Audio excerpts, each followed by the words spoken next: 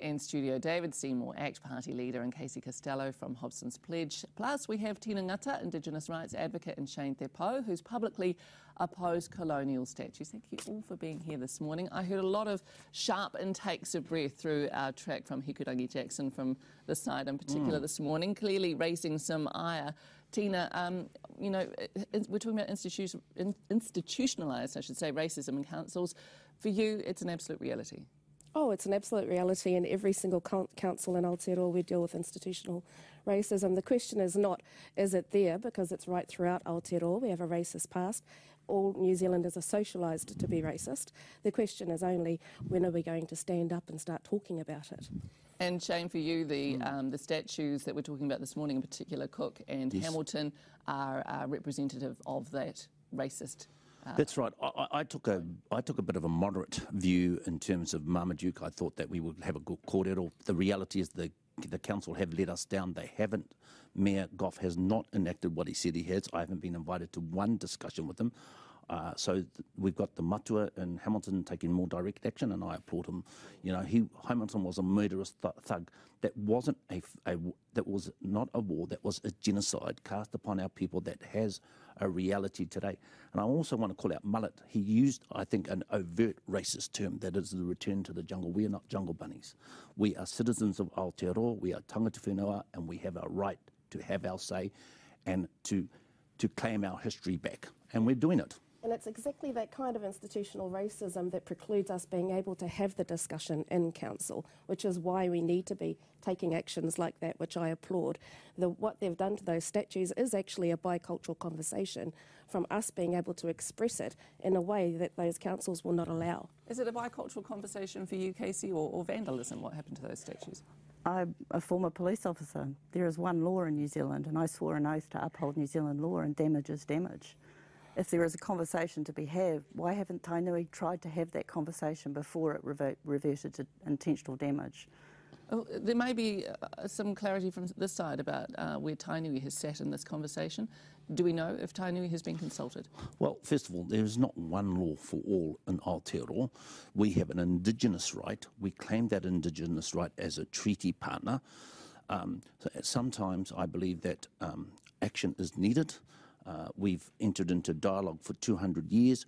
You know, for the councillor to say that Kirikiriroa is only a small part of the history, again, is a suppression of our history, a suppression of the people of Tainui, and we're sick and tired of it, and we will take action to confirm our right under the treaty as tangata whenua. So what should the response be to Māori taking acts like this against statues that they take exception to, David?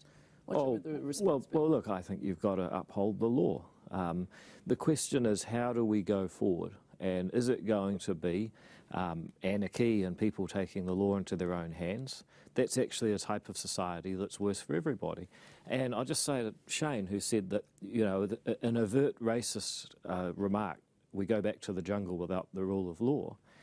All he's saying, Shane, is that if we don't have the rule of law, then like most of human history, not just Māori, all over the world, we end up with much worse outcomes. You understand it's an inflammatory phrase? No, it's not. No, it's not at all. Because if you can't make basic observations about tens of thousands of years of human history, that the rule of law is really important for people's outcomes and their welfare, without somebody getting precious about it, when that wasn't the intention at all, then we're never going to have a better conversation. Let's have a talk about the rule of law. The rule of law in Aotearoa sees Māori 11 times more likely to be remanded in custody than non-Māori, and 7 times more likely for us to be sentenced to prison than non-Māori. There are massive inequalities, which evidently are not down to genetic inferiority. We're not genetically inferior, which means that the system... Yeah, I don't think anyone's saying that anyone... So if the system is at fault, and we have racism in there, then we have an obligation to explore what those issues are. That's what those comments are doing. That's what those actions against those statues are saying. Well, I think you're having the right conversation now. Why is it that in just about every social statistic there's a ratio of 2 to 3, whether it's you know, welfare receipt, whether it's imprisonment, whether it's educational attainment, whether it's home ownership? Māori are worse off in just about all of that. I've spent a lot of my political capital trying to reform education to change that through charter schools. Unfortunately, unfortunately, that's gone out of favour with the current government. Those are the conversations that we need to have, but I don't think the answer is for people to start going around and hitting statues they don't like with a hammer. I mean, is there a statue... Well, how else are they going to get listened to, David? The institutional racism within the system precludes their voices otherwise. Well, I don't think that's true at all. I mean, we have had massive... The statistics prove it. We have had massive political debate over the last 30 years about what to do about Māori And yet statistics. the statistics bear out quite a bit of sustained racism. David, let's also frame it in terms of the message it sends young Māori that are largely disenfranchised from society as a whole. Go and hit a statue with a hammer. You have a statue named after a murderous thug. I'm sure even you would agree with that. You have the main street of Hamilton named after the invader of Parihaka. You know, this is only 2-3 generations away from the reality of happened. If you're talking about the message you're sending young people, you're sending a message that endorses criminal activity in order to get your point across. Well, the current message that's being sent out again, to young people is that it's okay to oppress and suppress Māori aspirations and Māori rights. Let's have a look at the amount of landscape, Māori landscape, that has been altered by the Crown without asking us for our permission.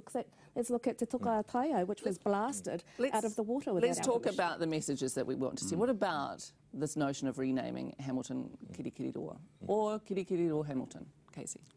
Well, if there's a consultation process and people get to say what they want to say, that's what a democracy does, provides the opportunity to have the conversation. That's a good point. So I think one of the problems with this was the sense that there was a lack of consultation that led to this problem. So if you talk about institutional racism within Auckland Council, for example, I do business with Auckland Council. In order to even procure to Auckland Council, you have to demonstrate your commitment to the Tiritiri Waitangi. You have to show your commitment. As a business, you have to engage with council as a supplier, and as a Māori business. That didn't happen. But this is what's required Hamilton. under council. If you talk about institutional racism, that exists in all councils. What actually happened in Hamilton is Andrew King, the mayor, came out one day and said, I've got this idea, hadn't told anyone. And it was just a disastrous way politically to make an announcement. He hadn't even talked to anyone else on the council. Hamilton statue as well, that the consultation wasn't there, that local iwi felt that they were not consulted on the placement of that statue. Yeah. Should they well, arguably they should have been, but here's the question, is that the standard now? If we don't like the consultation, we go and vandalise it. That's what Gary Mallett is getting at, and that's what I think we need to all uphold, is the idea that we have a civil conversation. What do we do going forward? Do we look to do what America's doing, which is removing statues that people find offensive, or is it to erect new ones that provide some sort of balance? Yes, I think we should. I think that if the Mayor of Auckland, Phil Goff, is true in terms of recognising tangata whenua, I think we should have, for instance, a statute or something that really recognises the people who fought a resistance on behalf of not only their tribe, but I think the people of Aotearoa, the people of Bastion Point, I think they deserve something. I think Whina Cooper deserves something. Yep. When we celebrate only our colonialist past, we suppress our history. Look, Shane beat me to it. Well, I was saving this up. Why is there no statue of Whina Cooper, for example? You know, there absolutely should be. Is there a statue of Ngāta anywhere? He's on the $50 note. I don't think there is. The right thing to do is not to erase history, because otherwise we're going to have to start saying, oh, Kate Shepherd was a bad woman because she was transphobic. You know, that's where you get to if you start trying to deny the past. We shouldn't try and vandalise what happened. We should acknowledge it and add to it. Sadly, we do have to leave it there. But thank you all, ngā mihi nui kia koutou mō koutou whakaaro I tēnei ata. If you have any thoughts, please do message us on @Marae TV.